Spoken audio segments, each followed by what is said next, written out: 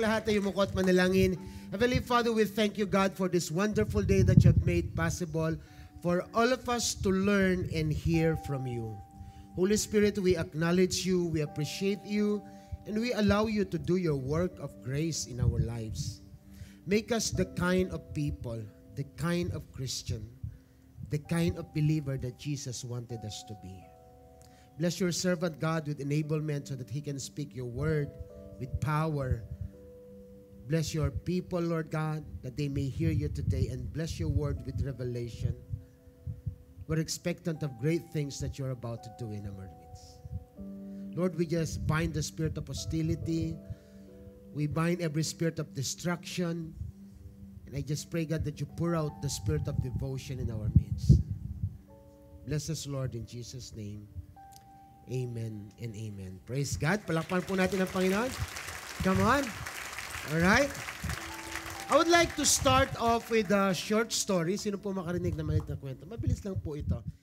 There was this rich man na he wanted to give his mother a birthday gift. But of course, because he is rich, he wanted to give the kind of gift that will outshine every other gift. So he did a survey and he came across a bird, a particular bird that is very expensive. So this bird had the vocabulary of 4,000 words. Nakakapagsabi po siya ng 4,000 words. Feeling ko itong bird na to babae. And he can speak 3 different languages.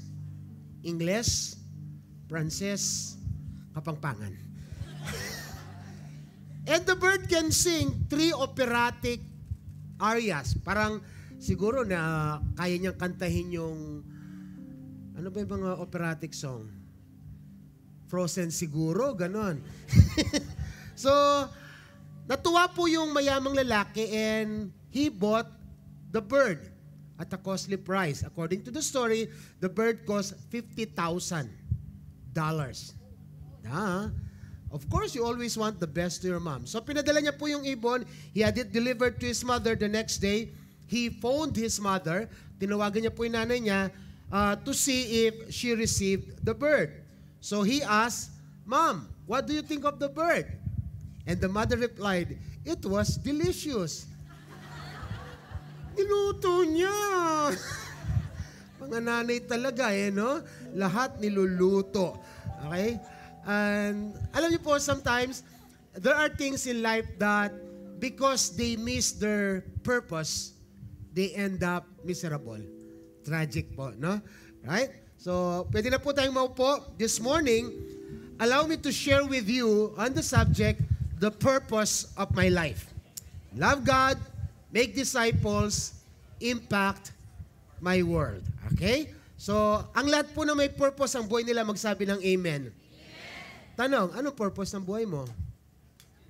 Amen kayo ng amen. Tapos, napaka-importante po that we get to understand, we get to discover what purpose we have sa buhay natin.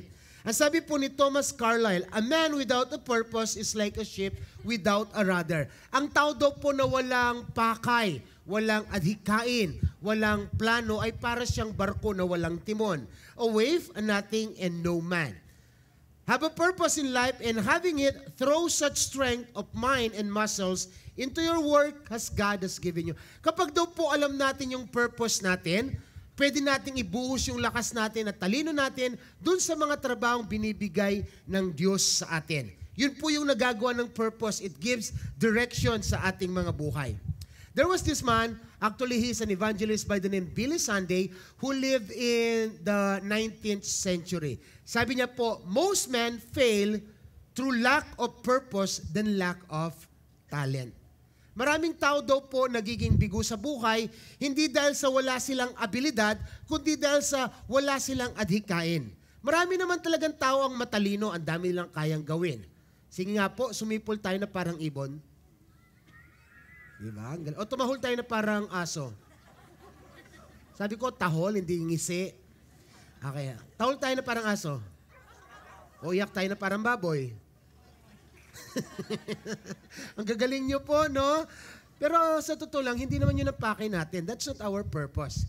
If you begin to sound like a pig or walk like a dog, di ba? You miss your purpose in life. Napaka-importante po na matumbok natin yung buhay natin. Kasi there are people that after having graduated from school, secured a very good job, married a wonderful woman, have wonderful children, they finally have their house and lot with cars and everything. But at the end of the day, they are not satisfied. You know why? Because they don't know the purpose of their life. Andiyan pa po ba kayo? Sabihin mo sa katabi mo, purpose ba ka mo? Okay, purpose ba ka mo? Oh, how about this? Let us try this one. Kung maghanap kayo ng purpose sa buhay, subukan niyo po ito.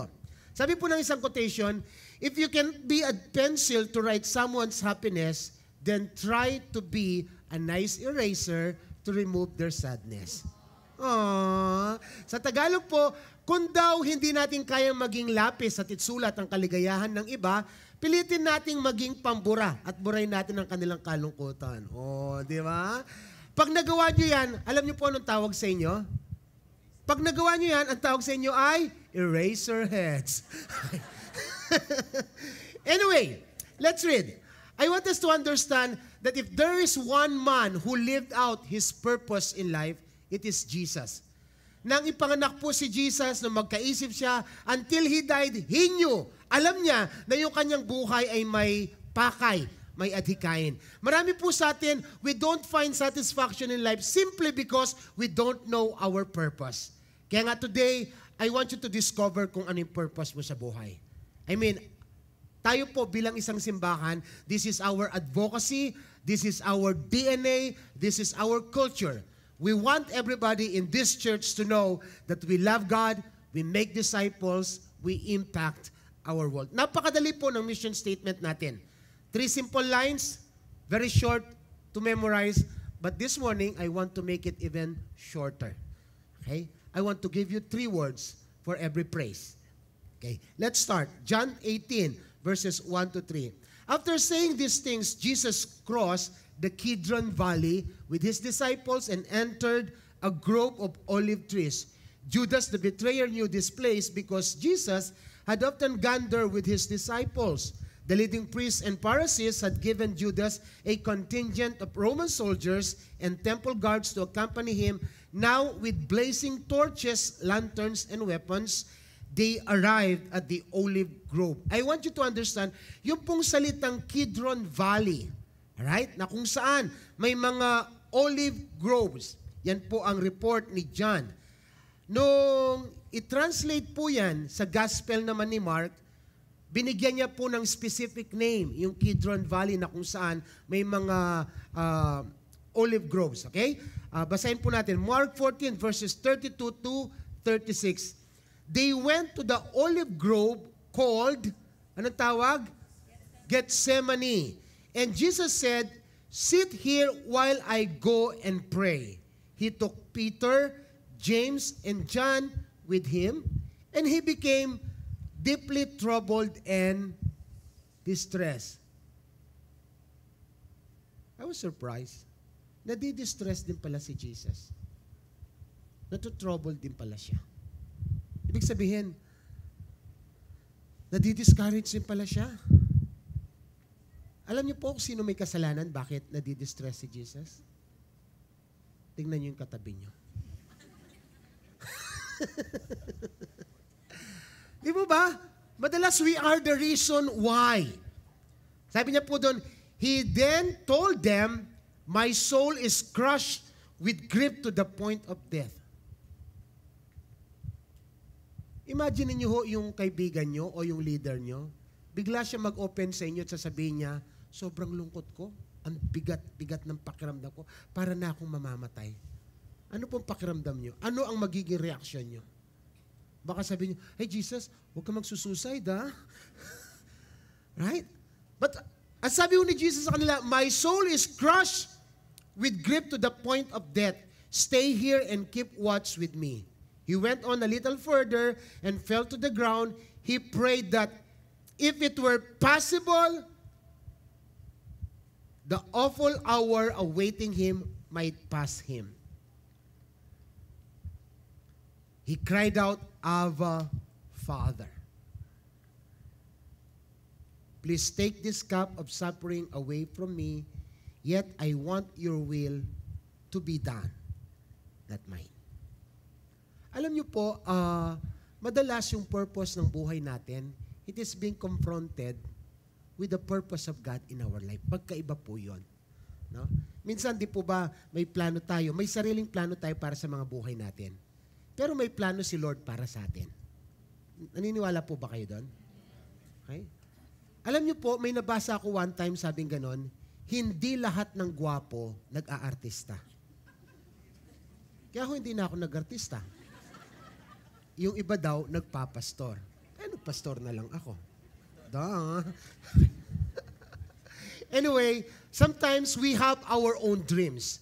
We do everything to achieve our dreams. We want to become successful lawyer. We want to become successful businessman. We want to become successful wife. There's nothing wrong with that. That's good. That's noble. But there is greater purpose than that. And that we need to discover. Ano yung greater purpose na yon? Kapag po yung adhikain natin sa buhay ay bumangga, kumontra, lumaban, dun sa plano ng Diyos sa buhay natin, alin po ang pipiliin natin? Yung pangarap natin, yung hadikain natin, o yung plano ng Diyos para sa buhay natin? Oops, wag muna kayo sasagot. Mag-isip-isip muna. Diba? Kasi pag magkakasama tayo, madali naman sabihin, yung plano ni Lord. Diba? Madali naman sabihin, siyempre, unahin ko si Lord. But in reality, that's not what happening. Hindi yun ang nangyayari. Hindi yun ang pinipili natin. Andiyan pa po ba kayo? When we say, I love God, that is actually a place of sacrifice. Jesus knew how it is to have a personal Gethsemane. Yung kanyang Gethsemane, yun yung lugar na kung saan binubuksan niya yung kanyang puso. Yung Gethsemane, yun ang lugar na kung saan nagiging bukas siya sa Diyos, sinasabi niya yung nararamdaman niya na sobra siyang distress, sobra siyang trouble, na parang mamamatay na siya. And yet, that place is very, very private and personal. Ang nakakaalam lang nun, the Bible tells us, His disciples and Judas. Are you there? If I may ask you today, do you have a Gethsemane in your life? Do you have a place of sacrifice in your life? Yung mga kwento, lugar at panahon sa buhay natin na sobrang matinding pinagdadaanan mo pero hindi ka nagbukas sa tao, sa Diyos ka nagsumbong. Do you have those moments in your life? O meron lang tayo kasi para tayong mga party animal no? Yung kung saan may party, nandun ka. Kung saan may kainan, nandun ka. Kung saan may picturean, nakapapicture ka. Kasi gusto mo palagi kang masaya. But we have to understand po, when we say, I love God, it's not just a statement. There is a story behind that I love God.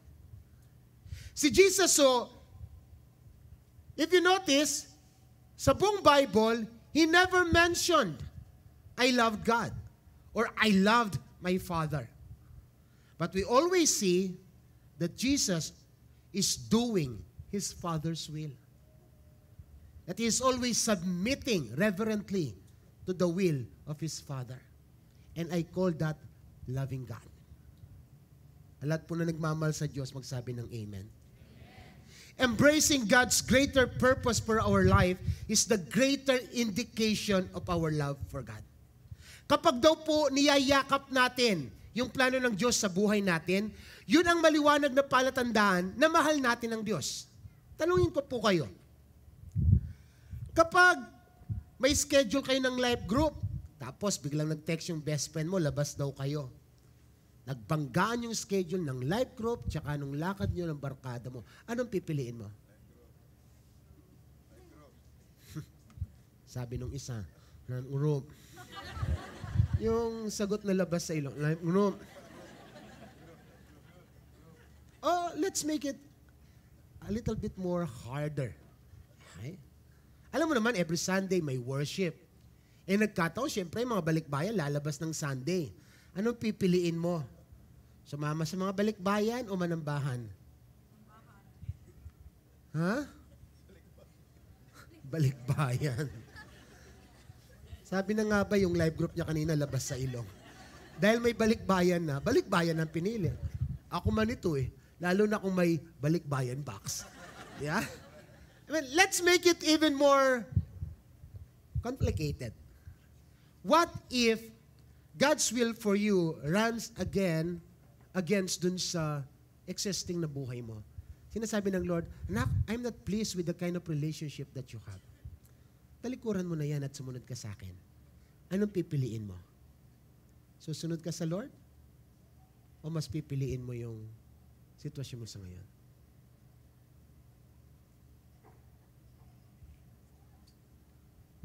Let's make it even more harder.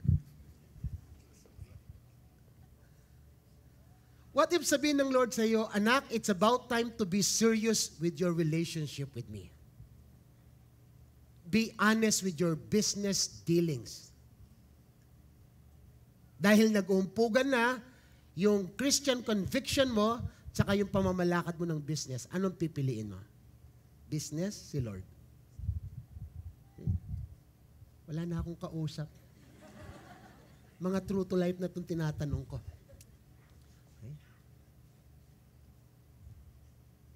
That's why when we say, I love God, that statement should go beyond our actual life. Na hindi lang mo natin basta sinasabi yung purpose ng buhay natin, kundi may kwento yun. May bigat yun. Na kapag sinabi mong mahal mo si Lord, meron kang ipinalit doon. Meron kang isinuko sa pagmamahal na yon. Andiyan pa po ba kayo? Kapag gusto natin, yung gusto natin ay nagbanggaan doon sa gusto ng Diyos para sa atin, yung pagtalikod sa sarili nating kagustuhan at pagyakap doon sa kagustuhan natin ng Diyos para sa atin, yun ang pinakamalinaw na indikasyon na mahal mo talaga ang Diyos. Andiyan pa po ba kayo? Andiyan pa po ba kayo? Earlier, binanggit po ng mga tumayo dito that we still have 4 months for the year to be over. The year of greater things. At sa 4 months, ang dami pa mga promises ang pwedeng tuparin ni Lord. Sino po may mga promises sa buhay dito? You have a personal promise from God. And you are waiting for God to answer them. Alright? Kahit po ako, may personal promises ako from the Lord. But my question today is, undoubtedly, there's no problem about the promise. All the more, there's no problem about the promise giver. Bakit nadidelay yung mga promise? Okay? Let's try another perspective. Ito muna yung consider natin. What is the greatest commandment in the Bible? What's the greatest commandment in the Bible? Anybody? Come on. Handa, because. Okay. Love God. Right? Ang una at pinakadakilang batas ng Biblia, mahalin ang Diyos. Andiyan pa po ba kayo? That's why, when you have these promises from God, when you have this prophetic word from God, that saying God will do greater things in your life, that there will be answered prayer, that there will be miracles, that there will be deliverance and provision, and yet they are not happening. Probably you have to ask yourself, am I doing the greatest commandment? Nandiyan pa po ba kayo? Kasi kung makapag-encash tayo ng promise, feeling natin natupad na natin yung first commandment. Do you follow? Mas lalakas ang loob natin na paniwalaan ang mga pangako ng Diyos kung alam natin that when we say, I love God, you mean it. May kwento ka. Nandiyan pa po ba kayo? Kumpletuhin natin yung batas. Ano sabi ng batas? Love God with all your heart. Tanong, sinong may hawak ng puso mo ngayon? Si Lord ba? Nasaan ang puso mo ngayon? Yung ang pinagkatiwalaan mo ng puso mo, masyado niyang dinribol ang puso mo na para pang bola ng basketball, dinribol niya ng dinribol at ibinagsak ng matindi at tinadyakan pa, nagkadrog-drog ang puso mo. And babalik ka sa Lord, sabi mo, Lord, my heart is broken. And God is always faithful. He's always there to pick up every pieces of our broken heart and to restore us together.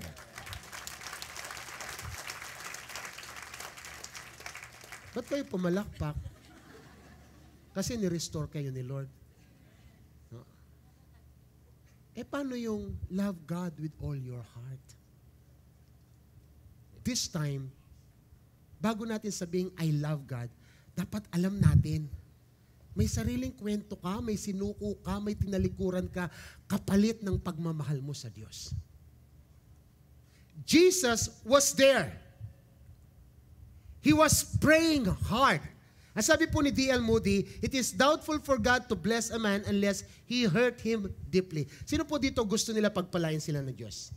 Do you want God to bless you? Do you want God to bless you? Then allow God to hurt you.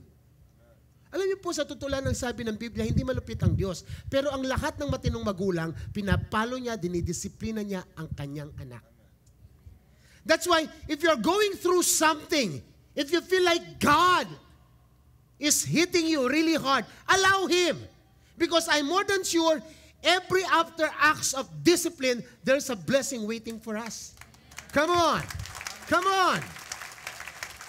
Kaya ho, sa totoo lang, during that time, sabi po ng Hebrew chapter 5, verse 7, during the days of Jesus' life on earth, He offered up prayers and petition with fervent cries and tears. Hindi ko po ma-imagine na si Jesus pag nagpe-pray, umaatungal siya, lumuluha siya. Because for all I know, Jesus is close with the Father. In fact, He was part of the triune God. I always believe na yung buntong hinga lang ni Jesus, panalangin na yun. Ganun sila ka-close ng Father. And yet, there was a time in Gethsemane, in His private life, Jesus was not praying cute prayers. He was fervent in ardent cryings. He was wailing. He was saying, Abba!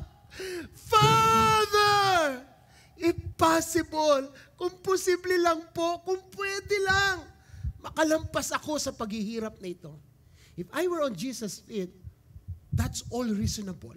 Wala namang masama na hilingin na yung pagdurusa, yung pagbubuhat ng krus, yung pagkapako sa krus ay malampasan.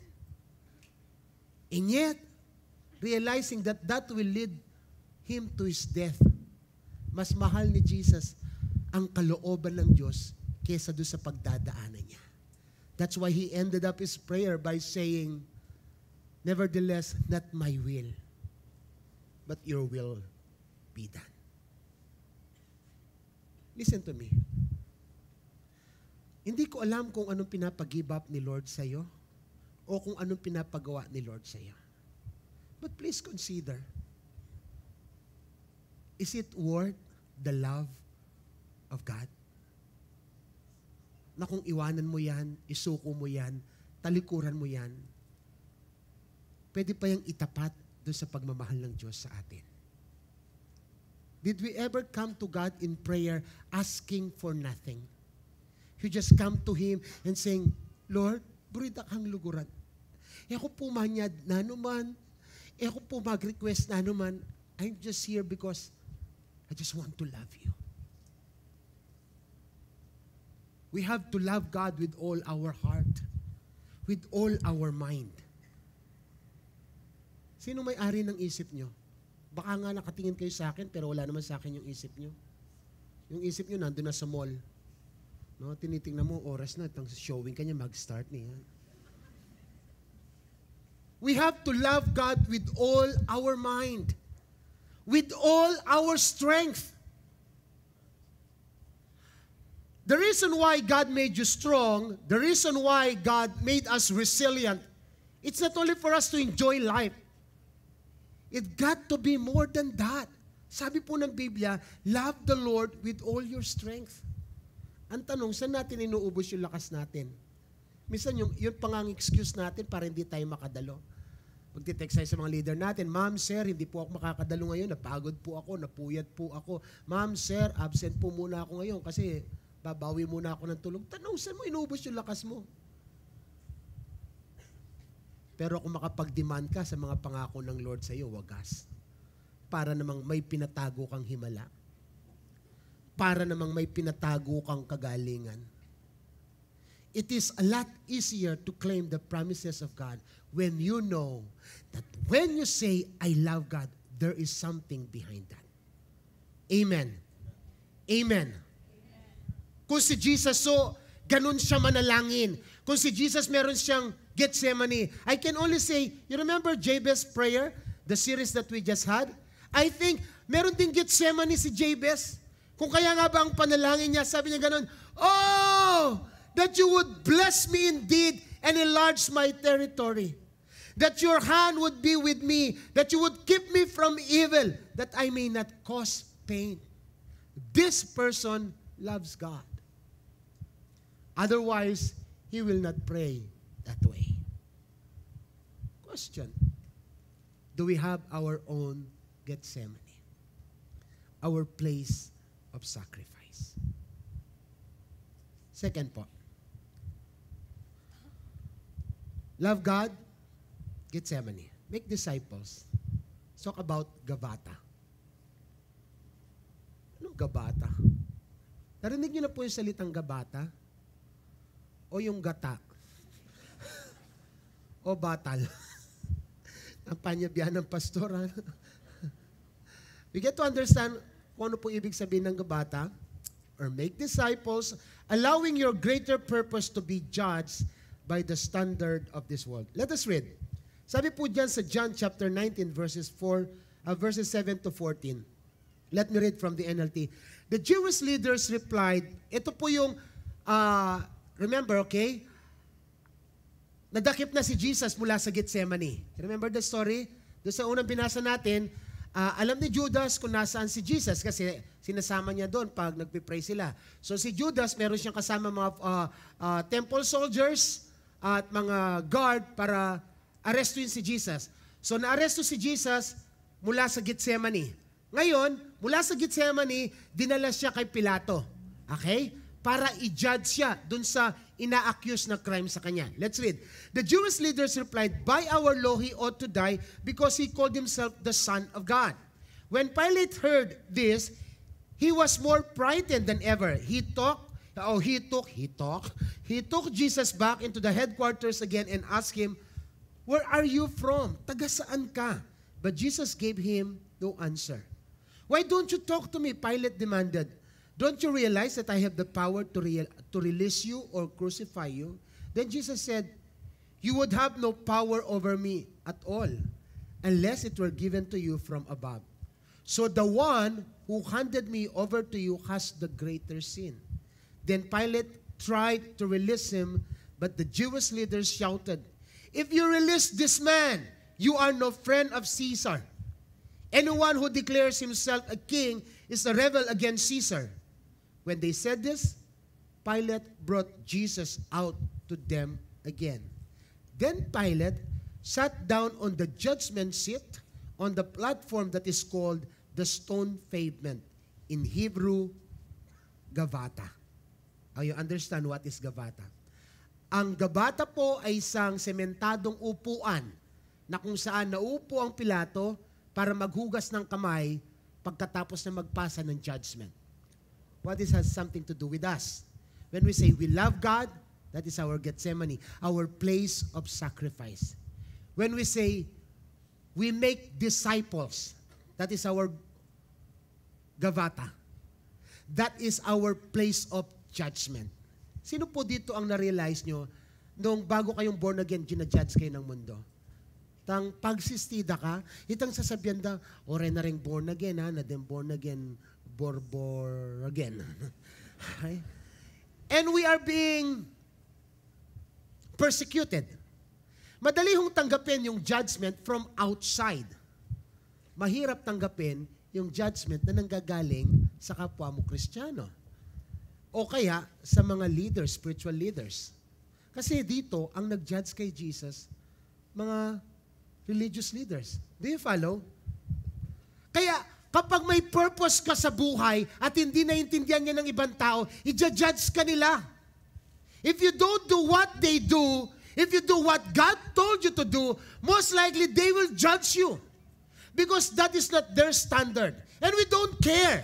Because we don't live to the standard of this world. We live to the standard that God has called us to. Amen. Amen. Come on, palakpakan po natin ang Panginoon. Di po ba sabi ni Jesus, if you follow me, carry your cross. Kasama po sa panawagan natin, kasama sa pagiging Kristiyano natin, ay yung pasanin natin yung ating mga cross. Kaya lang ho, minsan, we thought that carrying the cross is something beautiful, no? Kasi po tayo, ang alam nating cross, yung cross na hikaw, pendant. O kaya yung cross na hikaw, pendant, parang pendant sa tenga. Yung hikaw na cross o yung palawit ng kwintas, yung Christianity, ganun ngayon eh. Ornamental. Accessories. Pero before, when you are told to carry your cross, that is a death sentence. Dahil sa Biblia po, ang lahat ng nagpasan ng kanilang krus namatay. Because they were crucified on the very cross that they are carrying. That's why when Jesus told His disciples, Gavata, make disciples. When Jesus told His disciples, come follow me and carry your cross, most of the people, they don't understand.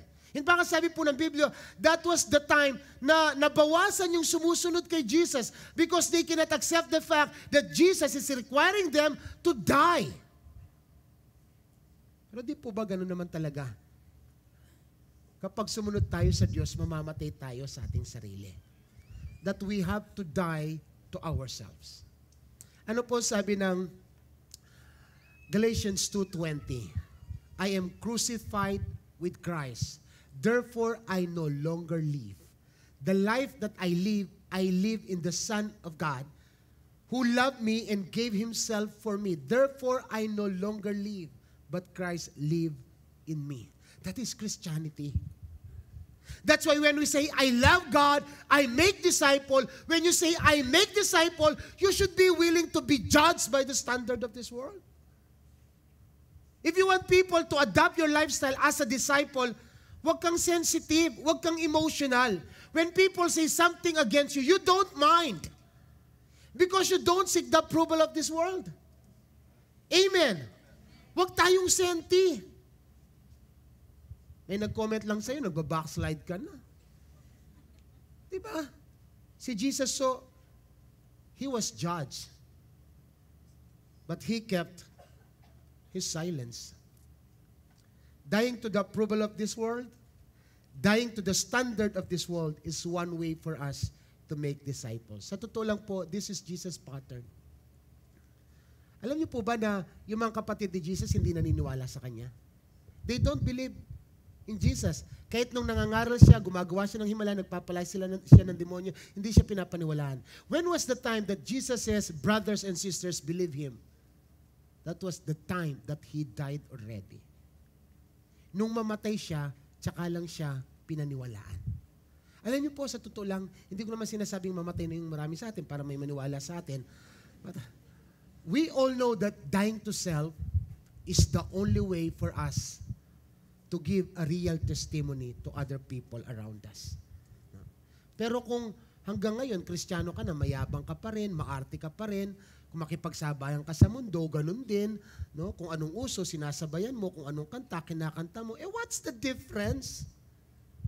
Andiyan pa po ba kayo? Andiyan pa po ba kayo? Sabihin mo sa katabi mo, mamatay na daw tayo. Amen. Listen to me. I've been in Christianity for the last 34 years. Na-born again po ako 1 year old. Ang bilis nyo mag-compute no? Hindi ko naman po itinatatwa na ako ay 50 years old na kahit mukha lang po akong 35. But I've been in the church for quite some time.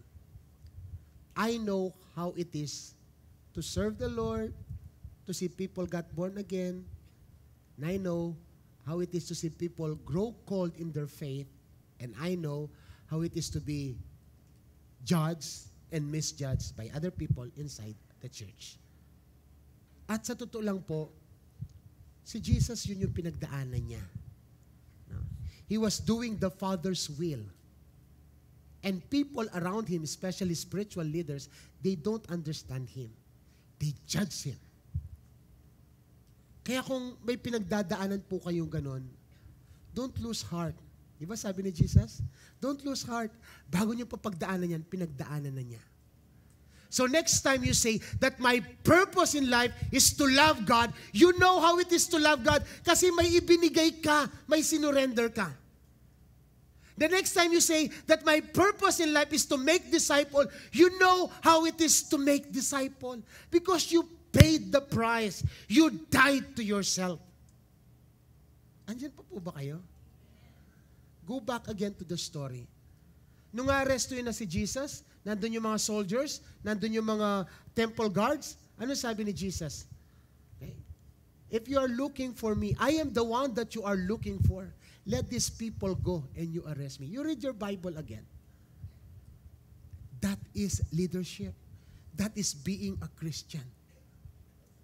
It's like saying, Lord, okay lang po ako nang dadaan dito para sa kanila. Kung ano man yung pinagdadaanan ko, I will learn my lesson so that my disciple will learn from me. A true leader allow himself to be beaten, to get hurt, so that out of that painful experience, his disciples will learn from him. Talk about Gabata. Kung hindi ka handa na husgan ng mundo, huwag ka munang sumunod. But I tell you, there's no other way but to face the judgment of this world. Makinig ko kayo sa akin. I would rather face the judgment of this world than to face the judgment of God someday. Sabi ni Jesus, matakot kayo hindi sa mga nakakasakit sa inyong katawan, kundi sa Kanya na may kapangyarihang ibulid ang inyong kaluluwa sa impyerno. Bring yourself to that judgment today so that you will be qualified. You have a story to tell. You know how to make disciple. Love God, Gethsemane, the place of your sacrifice. Make disciples, Gabata, the place of your judgment. Huwag niyo pong takasan ng judgment ng mundong ito para matakasan niyo ang judgment ng darating na mundo. Andiyan pa po ba kayo? Lastly, I will end up with this. Love God, Gethsemane, make disciples, Gabata, and impact our world, Golgotha. Yun ang panyabihan ng pastor. Gethsemane, Gabata, Golgotha. Well, just take it this way. At least, bago matapos yung gawain, may natutuhan kayong 3 Hebrew word. What's the first G? Gethsemane, which is your place of sacrifice, your private, personal prayer life. And what's the second G? Gabata, the place of your judgment, at least to the standard of this world. And lastly, letter G, Golgotha, affirming your greater purpose by dying to yourself on your place of surrender. Okay? Believe it or not, when we say we love God, there are a lot of surrendering that we need to do. Andyan pa po ba kayo? Let's read John 19 verses 17 to 20. Carrying the cross by himself, he went to the place called place of the skull, in Hebrew, Golgotha. Sundan niyo po yung kwento. Di ba, inaresto si Jesus sa Gethsemane. Kinaladkad siya. Okay? Papunta kay Pilato. Pagdating sa Pilato, ginad siya dun sa Gabata. Okay? And then from there, he was forced to carry his cross going to Golgotha, that place of skull. Let us read. Sabi po dito, there they nailed him to the cross. 2 others were crucified with him, one on either side, with Jesus between them. And Pilate posted a sign on the cross that read, Jesus of Nazareth, the King of the Jews. The place where Jesus was crucified was near the city. And the sign was written in Hebrew, Latin, and Greek, so that many people could read it. The last time I was in Israel po, yung tourist guide namin, dinala ho nila kami sa Golgotha. And the place is literally beside the city. Nasa highway po siya. Dinadaanan ng maraming tao. There were that hill, may hill po doon, na kung saan ipinapako yung mga katulad ni Jesus, yung mga magnanakaw and everything, they were crucified there. For what reason? Hindi ho sa baryo or hindi sa likod. Doon ho sila sa malapit sa city so that everybody can. For what reason?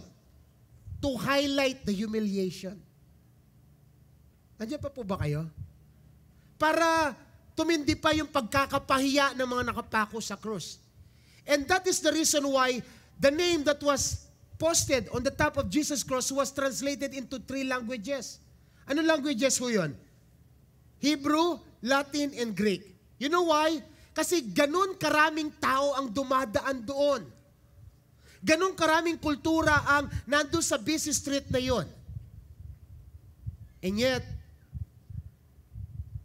Jesus is more than willing to accept it. Sa totoo lang po, as leaders, as Christians, or as simply followers of Christ, ang focus po natin dapat ay yung mission natin sa buhay. Yung purpose natin. Which is to love God, to make disciples, and impact our world. Ang tanong, paano tayo makakapagbigay ng impact? Nakaredy po ba kayong tuparin yung pinapagawa ng Diyos sa atin? Kahit yung pinapagawa niya ay nangangailangang mamatay tayo.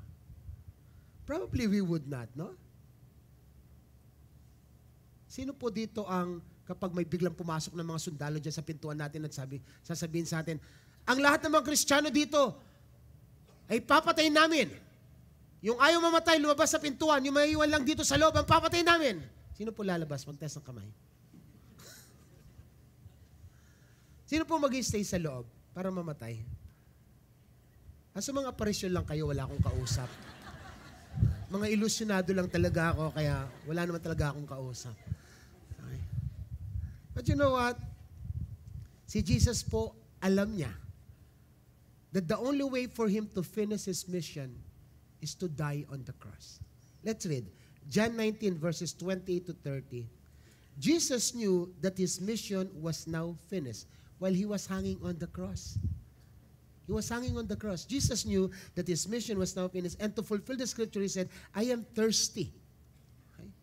Nandun ho siya sa cross, nakapako. At alam niya, yun na yung katapusan niya. Natupad na niya ang panawagan niya sa buhay. Natupad na niya ang pangarap niya. Natupad na niya ang hadikain niya. Natupad na niya ang purpose niya. Bakit siya pinanganak dito sa lupa?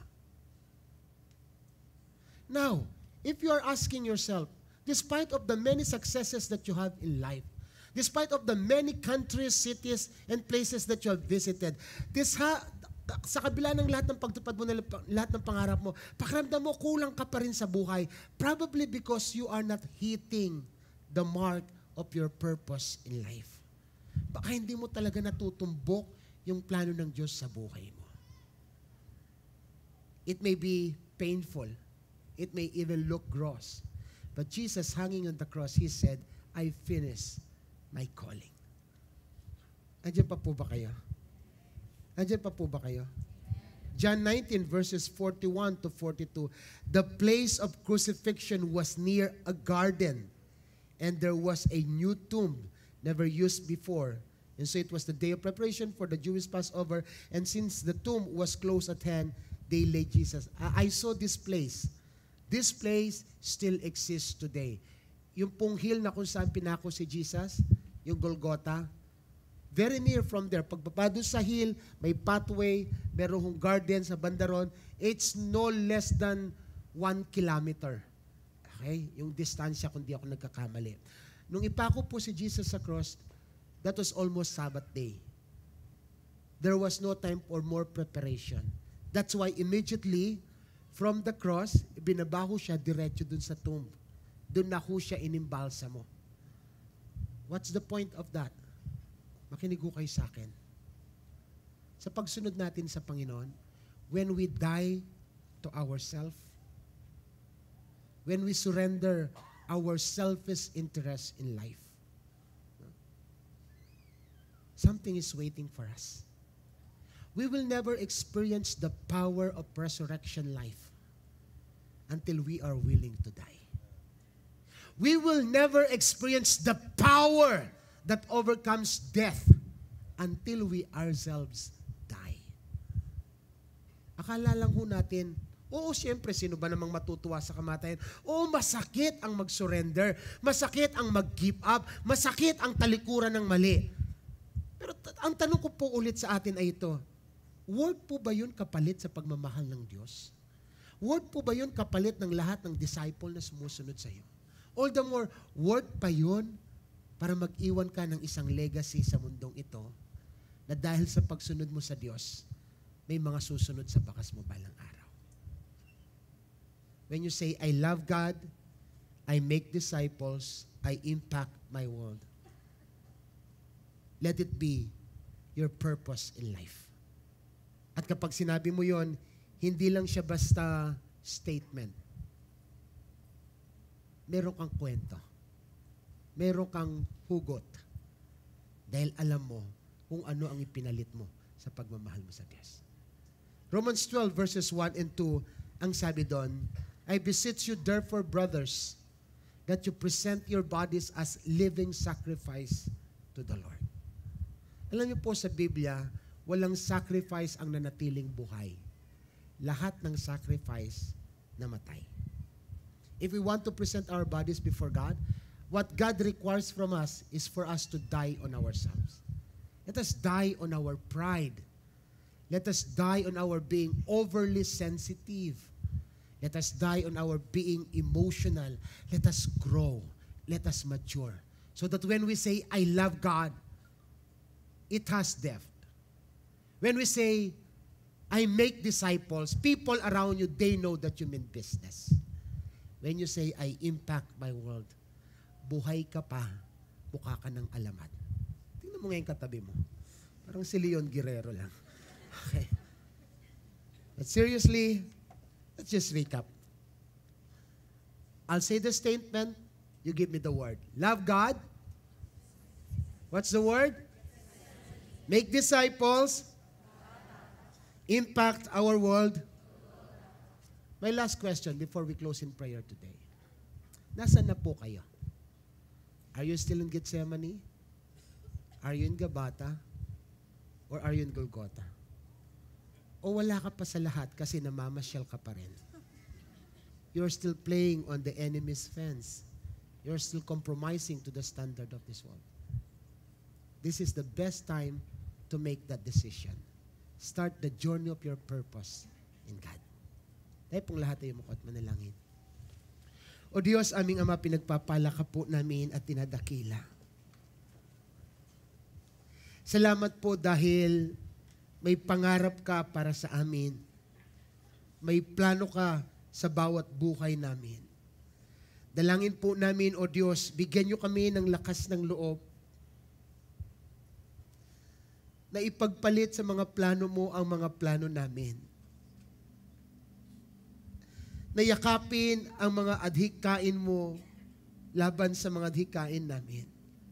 Dahil madalas, O Diyos, ang inaakala naming maganda para sa amin, yun mismo ang naglalayo sa amin sa inyo.